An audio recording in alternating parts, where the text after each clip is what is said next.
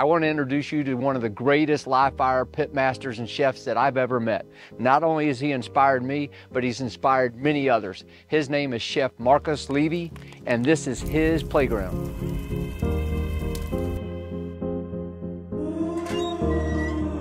You know, I thought I had a pretty cool cooking situation in my backyard back in Virginia, but this live fire kitchen is just like going to the theater. There are so many different devices. The first time I ever met Chef Marcos was when he hoisted his fires into the sky, and he wanted everybody to look up at the fires. But you're gonna be seeing offsets, you're gonna be seeing skewered cooks, you're gonna be seeing hanging meats, hanging fruits. It's so visual.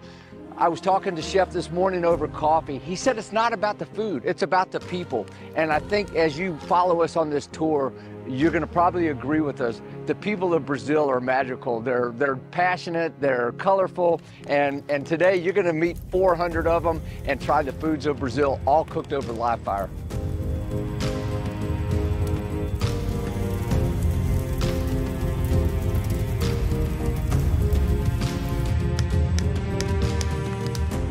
You know, some people, they might think it's a gimmick, but I'm here to tell you, it's theater, it's meat theater, and it works. You may have never thought of cooking this way. I never thought of cooking this way, but that's what makes Marcos Livi so brilliant. His devices are whimsical, they're visual, but they work. And at the end of the day, what he puts on the plate and what you put in your mouth is delicious.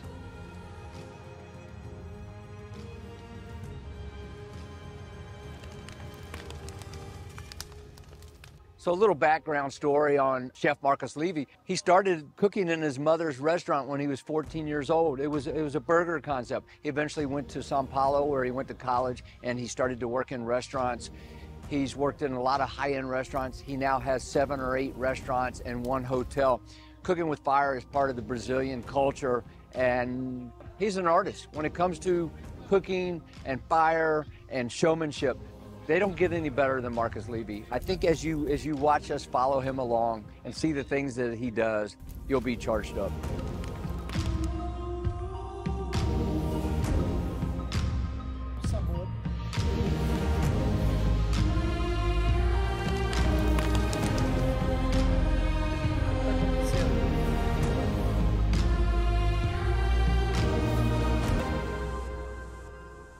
So last night we arrived at Marcos Livi's 120-year-old, very special hotel restaurant. He's got a live fire cooking arena. Every Sunday, 250 to 350 people come here. When we got here, the first thing Chef did was put me to work, which I enjoy. I don't speak Portuguese, he doesn't speak English much, and one of the ways we're able to communicate is through cooking and fire.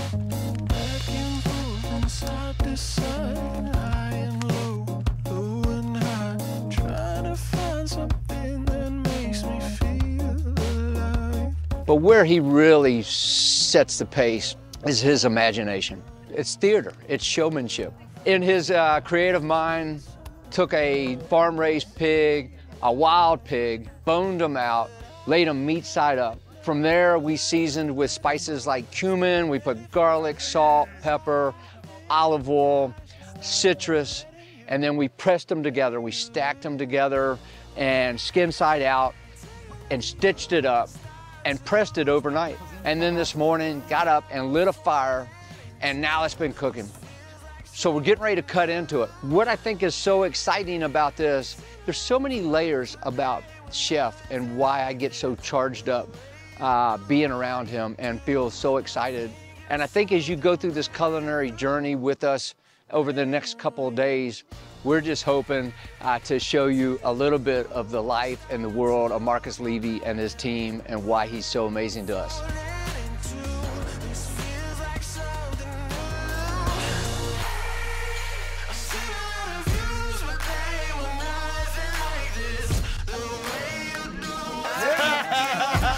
Only if it's a nice one. So Chef Livi is making lunch for us today, and he's got a bunch of things going on here. He has got a lamb, which he is just basting with butter and paprika, and it's cooking beside the fire. He's got an Indian preparation, which is beef ribs. And they are again getting basted with this butter and paprika.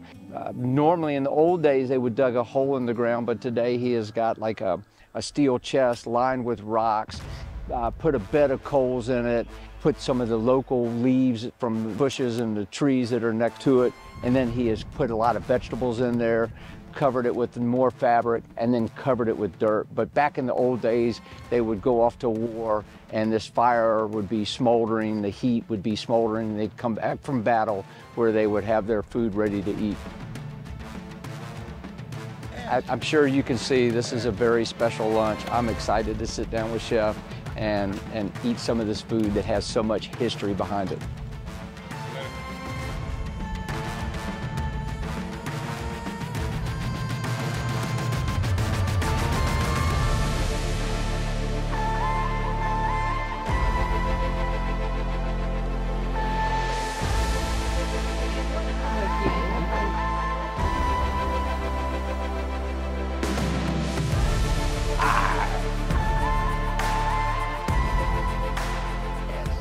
I don't know about y'all, but it's not every day that you have a lakeside lunch like this. Only when you're with Chef Marcos Livi would that happen. We had beef ribs earlier, we had empanadas, we cooked Patagonia style lamb, we cooked vegetables under dirt.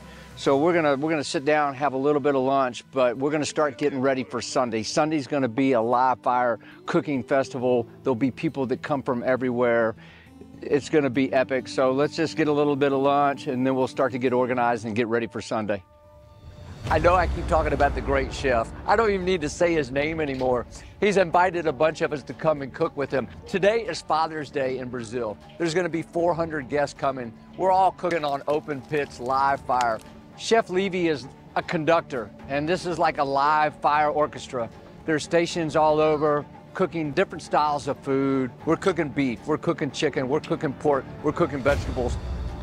But this showpiece here, who do you think this is? It's the great Chef Marcos Livi. He's a visionary. He can hoist these up in the sky so people look up at the fire. They're not looking down at the fire. Another thing that's very cool about this is cage that holds the meat is on one pulley, and then the fire in the middle is on another pulley. So you can make them move differently to control the fire and the temperature to cook the meats as you want. O gaúcho assa o churrasco sempre com fogo de chão, mas as fotografias, as imagens, era sempre pro chão, para a parte mais feia.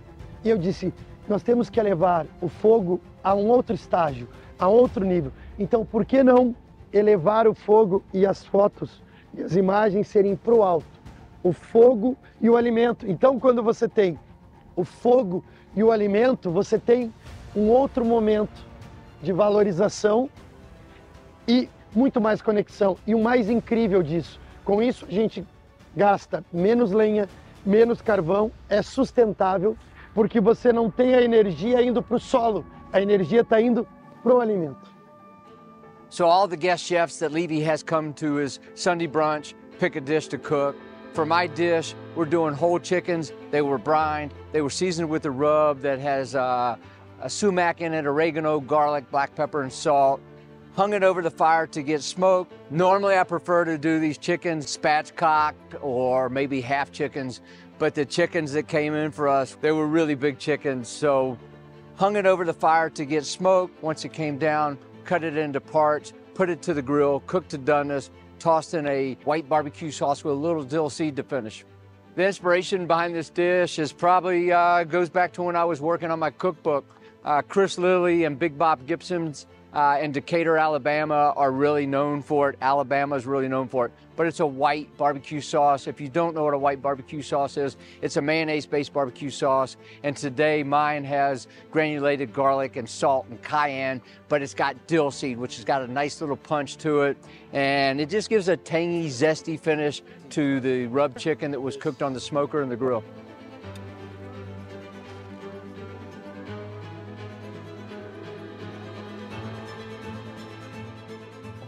There's lots of different chefs, lots of different stations cooking lots of different foods and lots of different styles. This station that we're at here is shaved lamb, and they've made a basting marinade, which has got like little citrus, bay leaf, cinnamon, cardamom, mustard seeds, and they baste it over the meat. It goes to the grill. And then to finish the dish, they're doing an Indian sauce, so it's like a raita, so it's a yogurt dipping sauce. From there, they've got something that I'm not familiar with, but it's like a Brazilian horseradish, so it's got a little bit of spice, and they sprinkle that on. Yeah. Lots of flavor, very visual. Makes my chicken with white sauce look a little dull to me, but it's really beautiful. Wow. Unbelievable. So if you've never been to Brazil before, it's all about the beef.